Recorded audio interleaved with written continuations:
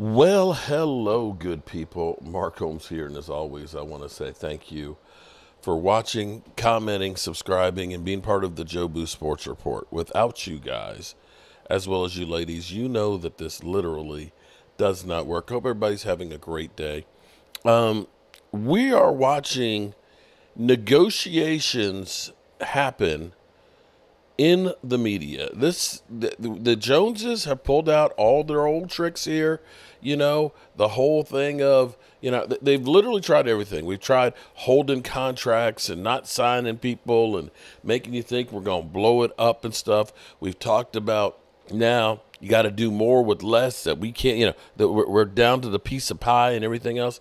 The Joneses are literally trying to throw everything they can at Dak Prescott, not to pay him. They just aren't. They're using Clarence Hill to try and get him to help negotiate. They're denigrating him a little bit in the media. This is the same stuff we've seen over and over again. And the reality is, as we've watched, and I pointed out today, some of the big deals out there, somehow Denver has been able to, pay Russell Wilson $124 million, eat money just to get rid of him and so on. The Eagles ate $35 million in dead money with Carson Wentz and stuff, and they were able to get themselves right with Jalen Hurts and stuff and get him signed. We're seeing the 49ers literally sign everybody to mega deals and make it, but somehow the Cowboys want you to believe that they can't pay people and that all of their problems stem from Dak Prescott and his contract. But you know what the real problem here is? The real problem is people with money like power and control. They like being able to control everything. They're egomaniacs. And this is Jerry Jones, because there's nothing Jerry can do to make Dak do anything. He has no control over Dak Prescott. The leverage that Dak Prescott has, nobody has ever had with Jerry Jones.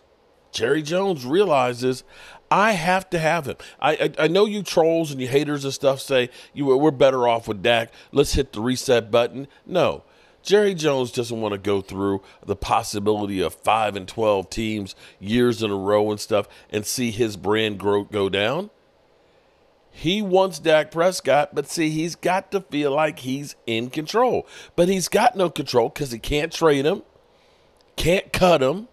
He's got to pay him, and that is the problem. Here is Clarence Hill on Rich Eisen, because Clarence Hill just started, a new podcast company and all that. So they were fortunate enough to get Jerry Jones to really get the clicks and stuff going. But listen to what we got right here.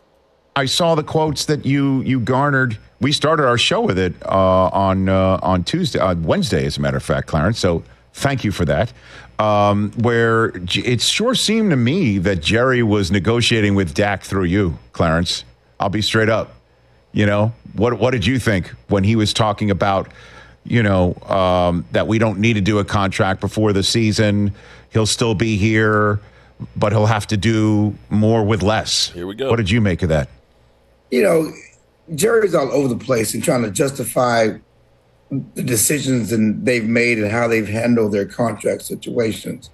And whether he's trying to negotiate with me, Dak has all the leverage. I mean, Dak has a no-trade clause. Dak has a no-tag clause.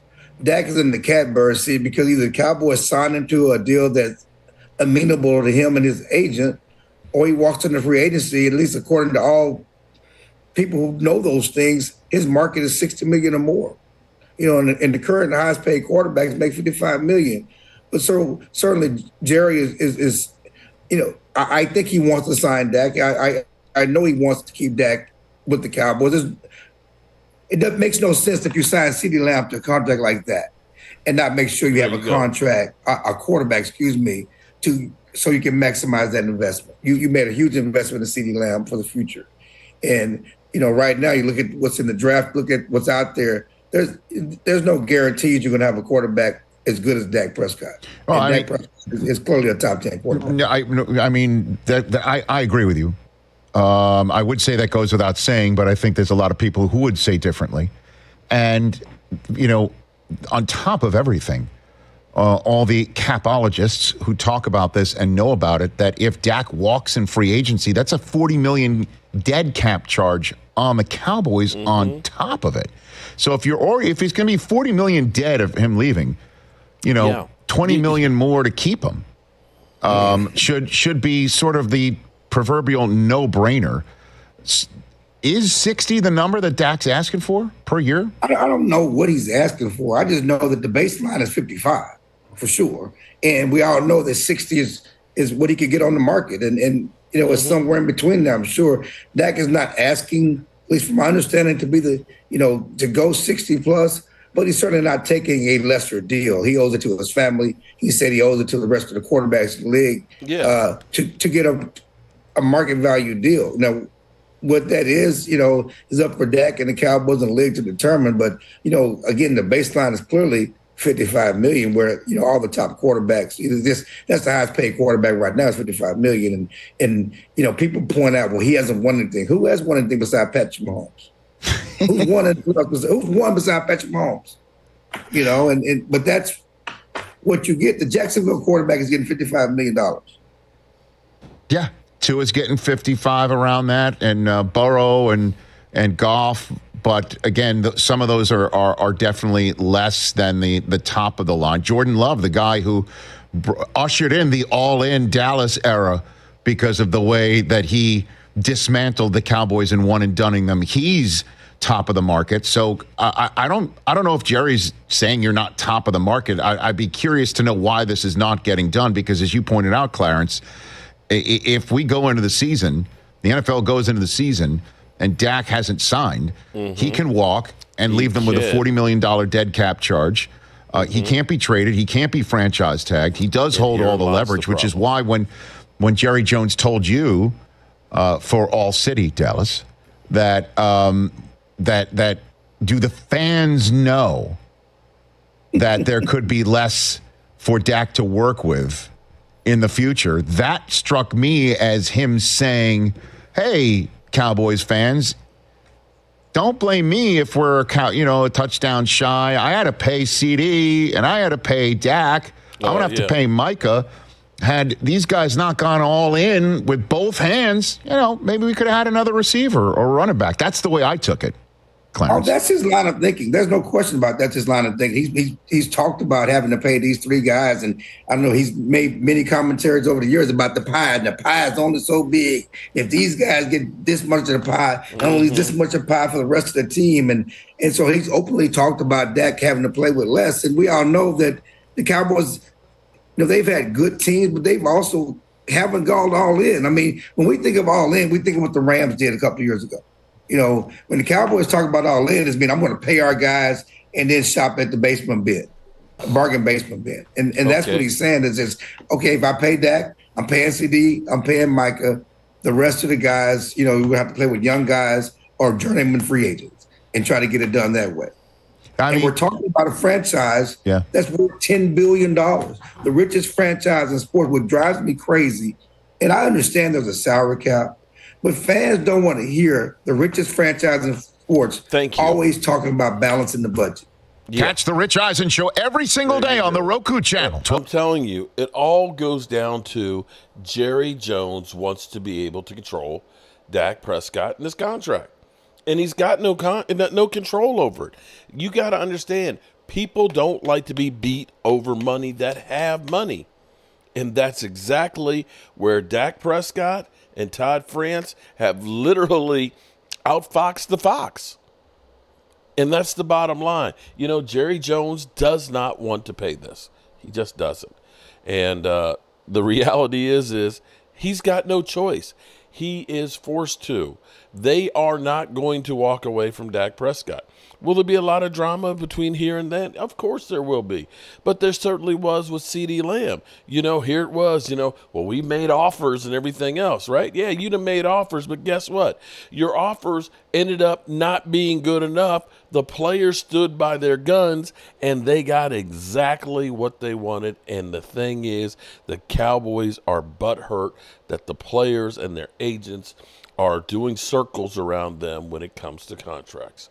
Stay tuned, friends. It's going to get ugly because here's where it really gets crazy, where Dak Prescott literally said, oh man, that he has he does not listen. Let me pull it up real quick here. Now I can't find it. But literally, Dak Prescott has said, I don't pay attention to what Jerry Jones says. I don't. It says in the media.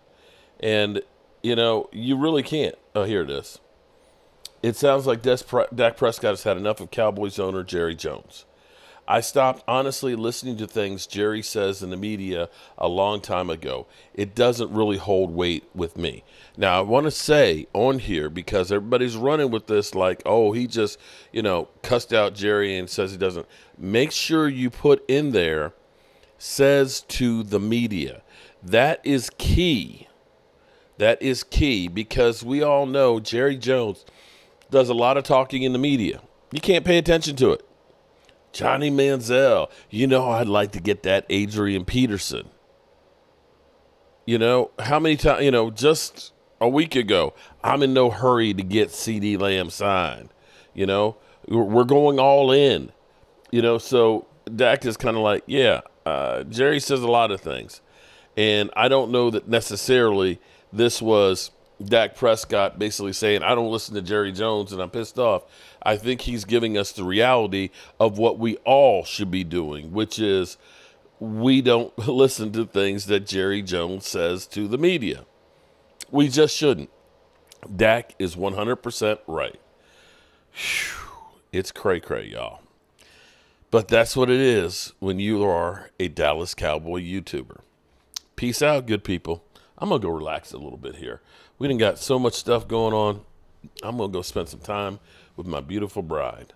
All right, good people. Peace out.